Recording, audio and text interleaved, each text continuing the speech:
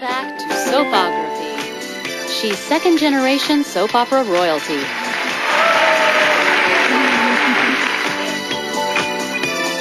Passion star Liza Huber's life story reads almost like a Hollywood script. The fairy tale began young. Born to soap icons Susan Lucci and Austrian restaurateur Helmut Huber, the little girl with the already famous mom somehow managed to have a rather normal childhood. No matter how hectic life became for Erica, Susan always made time for little Liza, enjoying things that living the quiet life in the suburbs allowed.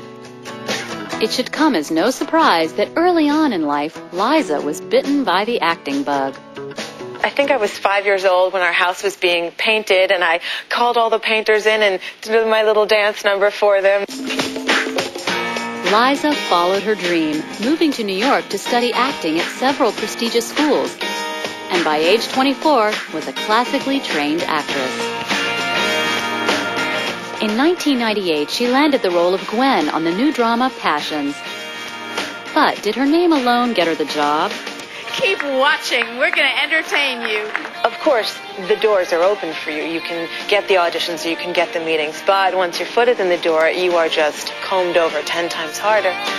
If you have an off day or an off audition, it just doesn't go by the wayside. I mean, word kind of flies. And then on the other side of the coin, if you're great, you know, people say, but you really need to prove yourself. Liza survived the scrutiny. As Gwen Hotchkiss, the unstable girlfriend of a multimillionaire, she quickly became a fan favorite. But just 16 months later, Liza made a stunning announcement. She was quitting, leaving fame, fortune, and her lifelong dream behind. When I decided to leave, I actually decided to put my career on hold for a little while and go back to New York and be with my fiancé. I followed my heart at the time. In the long run, we wound up not getting married. A heartbroken Liza went back to Los Angeles. No job, no love of her life. She faced the prospect of starting over. But then, in a turn that rivals any soap script, Passion's casting director asked her to return. I was thrilled at the opportunity because I was so sorry that I had left. In 2000, Liza came back, reprising her old role as Gwen. Recently, Liza revealed what it was really like to call Erica Kane Mom. Her star was already rising when I was born, so from day one, my mother's always been on television. But number two, and most importantly, she baked the cookies and went to the meetings and drove us to school and did everything she could and was always Mrs. Huber and was a mom first. And she's really a great mom, and she's my best friend. To become your favorite soap opera, all of the characters on the show have to come together like a family. That's right. And like all moms, Susan Lucci has her charming quirks. She will call me 3 times a day and leave me messages and say, "Hi, Liza, it's Mommy calling. You can reach me at," and then gives me, you know, the home number that I grew up with. Give me a call back. My number is 555. But Mom, you know, I know my own home number. So I know you do, sweetheart, but what if you got hit over the head or you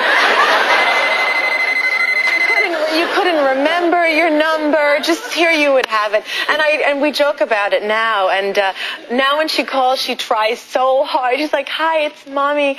You know where to reach me." But as close as these two are, the relationship does have limits. Watching my mother do love scenes was something I could never do. It's kind of like watching, I don't know, when you're young and you see your parents kiss, you're like, oh, gross. Now a star in her own right, Liza's busy acting out her own on-screen passions. At first I thought, oh my goodness, this is going to be just emotional torture. Her first time was with former co-star Travis Schultz, also a sex scene virgin. What was nice was Travis and I, you know, were the same age. He hadn't done an on-screen love scene either, so we talked about it. We made sure we knew our lines because we knew we'd be nervous about it. We had known each other for about 3 days, and our first scene was on the beach, making out in our little nudie outfits. It's something that neither one of us will ever forget that day. It was 1,000 degrees on the beach in Oxnard. We were sunburned to death, and it was hysterical. We had a really good time. There was a lot of anxiety, a lot of stress going on there, and after that I'm like, okay, me taking off my clothes is not that big of a deal anymore. And now at this point it's like, okay, another one, another one, another one. Fashion! Liza's definitely one of soap's most beautiful women and a favorite of male fans. Some get a little carried away, like one guy. He wrote me a couple times. I think you're pretty, whatever, you're talented, whatever, a couple times. And about the fourth letter, it was 6 pages long. And he said how he was moving to LA and he wanted to meet me and about these back rubs he was going to give me and he could love me like no other man.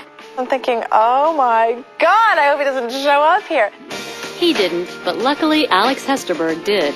The pair met in the 3rd grade, reunited years later, and after a whirlwind romance, married in the spring of 2004.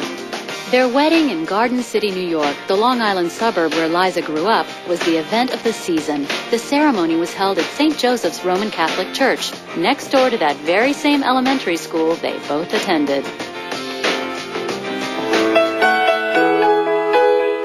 As the music played, the father of the bride took her for a graceful spin across the dance floor. And later, Helmut did the same with the mother of the bride. From her career, to her family, to her personal life, it's clear Liza Huber has learned to do things her way. This time, everything is on my own terms, my choices. Everything came full circle, and I feel so blessed. That makes Liza very happy, and her famous mom very proud.